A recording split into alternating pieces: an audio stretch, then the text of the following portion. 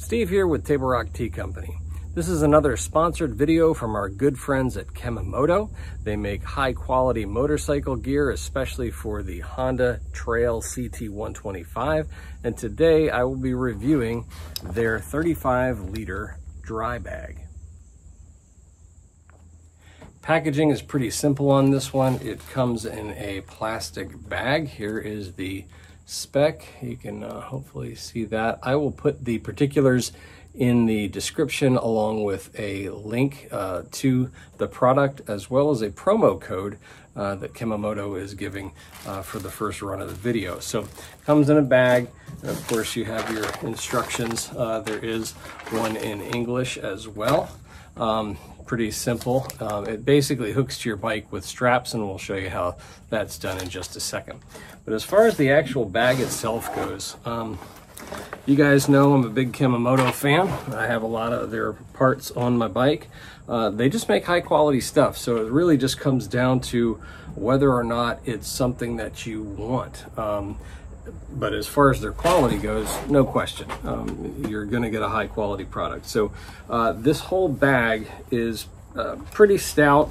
It's completely waterproof. So if you guys are familiar with dry bags for, say, kayaking, same kind of thing. So we'll kind of start at the top and we'll work our way down, and then I'll show you how it packs on the bike. So starting at the top, you essentially have a Velcro enclosure, and the way these work is you are going to close it and then you roll it, okay?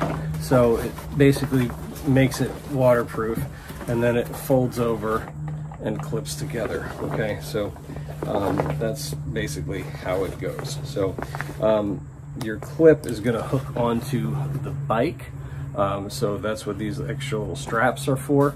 But hopefully you guys can see that, and it makes it so it's a watertight seal. Of course, the entire inside is coated. I'm not sure what the material is, but all of the seams are taped as well. So that's super important if you guys are into any kind of high performance camping gear, that kind of thing. You'll know tape seams are nice. So as you go down the bag, there is a Velcro area that's also got sort of molly strap places as well. They've got their Kemimoto logo here, which is just a Velcro patch you can put on or take off. I would imagine that you could put things on here like you know, like a geocaching patch or whatever, you know, just to customize it.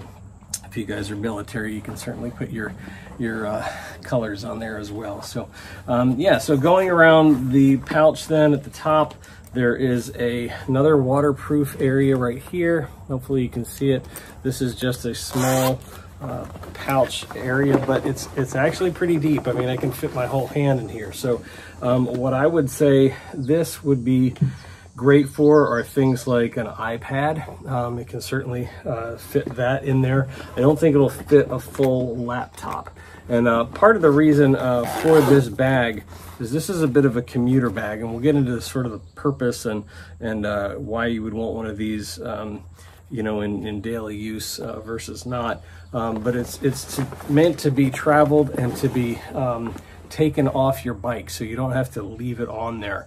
So if you're afraid of stuff getting stolen, or if you're a commuter going to work, maybe not so much perhaps in the US, but certainly most of the world, I've seen people basically use these as courier bikes, and this is a perfect bag for that. So again, going down, you're going to have these straps. These are what loop onto your bike, and there are 4 of them, and they hook into the clip enclosure. Again, I'll show you how that hooks onto the bike. And then there are compression straps as well around the side. There's also places where you can hook on other stuff. So yeah, just a pretty versatile bag. But the big feature that Kemimoto likes to tout on this particular bag is that you can carry it. So there is a carry handle here if you want to carry it like a briefcase, And there are also shoulder straps, so you can adjust those and throw them on and basically use it again as a commuter bag. So that's essentially the purpose of this. Again, it is a 35 liter. Now, I don't have a bunch of camping gear and stuff like that. I'm sure it'd be perfect for that. I don't have a bunch of tents and things, so I will pack it full of foam, not foam peanuts, but those little bubble wrap kind of thing, so you can see how big this thing is. So if you've been watching my videos, many of you guys know that I travel with this hard Woshider case. And so I figured the best way to kind of compare the two is just to do a side-by-side. So this Woshider, which is a hard case, is a 45 liter, okay? So actually 10 liters bigger than the Kemimoto 35, but I'll be honest, I actually think it's that the Kemimoto seems like it could hold more. I mean, just almost in every dimension, it seems to be as big or bigger than the 45 liter Woshider. So holds a lot of stuff. And like I said, this is actually stuffed with bubble wrap, so you can kind of see you know, the size of it in general.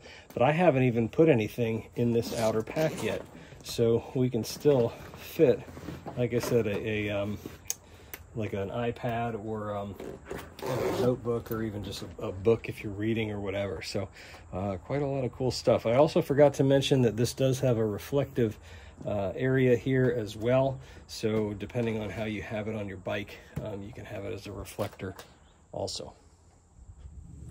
So to show you how this seals up on the side, after you have sealed the top, it basically hooks to the side compression strap and cinches in place like that. So really nice and tidy. Again, it's on both sides.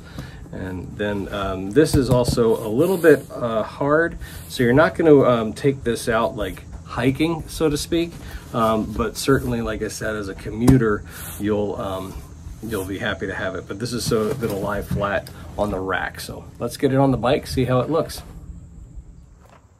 So again, a pretty simple installation. Most of this stuff is, you're basically going to take this strap, you will loop it around.